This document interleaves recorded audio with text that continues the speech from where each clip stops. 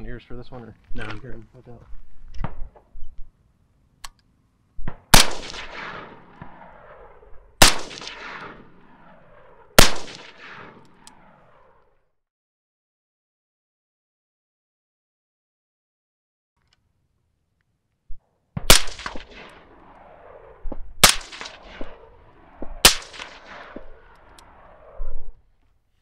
Alright guys, well that was my comparison of the now 3 30 cal cans that I have.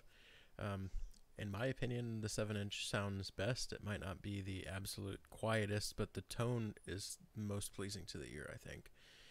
It sounds great on my 10.5, which is what I built it for in the first place. That diffusion wall really helps cut down on flash. I shot a little bit more as it got closer to dusk. I wish I would have gotten some video of that, but compared to the 5-inch, it throws hardly any flash. I know it's 2 inches longer, but that diffusion wall is really supposed to help with that, and I mean, I'm not getting anything. So that's part of the reason I threw that in the build. As it turns out, it just seems to have helped keep it quieter. I have noticed that in a handful of other people that have been testing these. Silencer Student specifically, if you're not familiar with him, I would definitely check him out. Check out his Patreon. He's doing a lot of good stuff for Form 1 suppressors, a lot of testing. I've gotten a lot of guidance from him in his videos, and so that's what led me to put that diffusion wall in this can.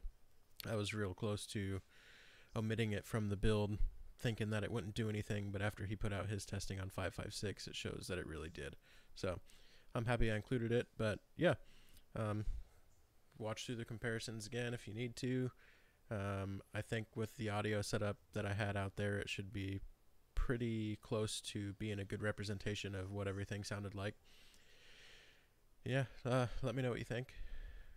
If there's any other videos you want to see with these cans on different hosts, I have a handful of other things. I'm going to try and get it out with the 6.5 and the 223 bolt gun again in the future, but you all know how it's going with ammo. It's almost impossible to get, so I'm doing what I can with what I've got. I've got a little bit more 5.56 tailored for the AR than I do the other stuff, but either way, I'm going to try and get out there, do a little bit more recording with these cans on a couple of different hosts, and I'll put those up at a later date, but let me know what you think in the comments down below of these 3 cans specifically on this host and what you think. Yeah, thanks guys. Thanks for watching. Feel free to check out a couple of my other videos. Subscribe if you're interested in this kind of content. Try and get more of my rifle builds broken down and posted in the future, but I really appreciate you guys watching. Thanks.